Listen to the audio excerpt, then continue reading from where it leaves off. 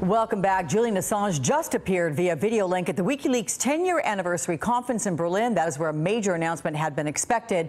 Joining us now from London, NBC News foreign correspondent Lucy Kafanov. Okay, Lucy, timing expectations here. These reports of another massive document dump. Did it happen yet?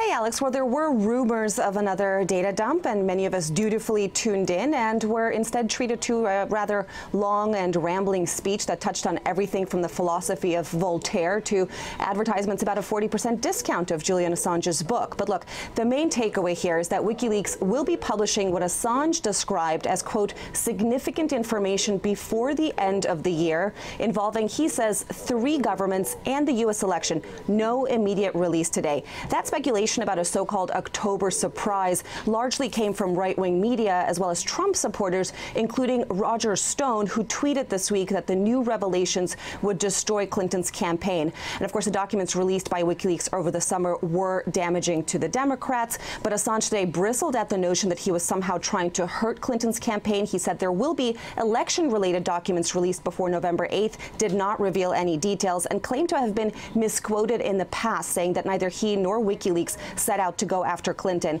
He was asked if he had any personal affinity for Donald Trump, but sort of dodged the question, saying that he had affinity for all humans and that he felt sorry for both Trump and Clinton because he says they were tormented by their ambition. So that's the gist of it. It looks like we're going to have to wait a little bit longer for those documents to be released. In addition, I mean, Roger Stone did say something could happen Wednesday, so we wait. Lucy Kafanov, thank you so much for that.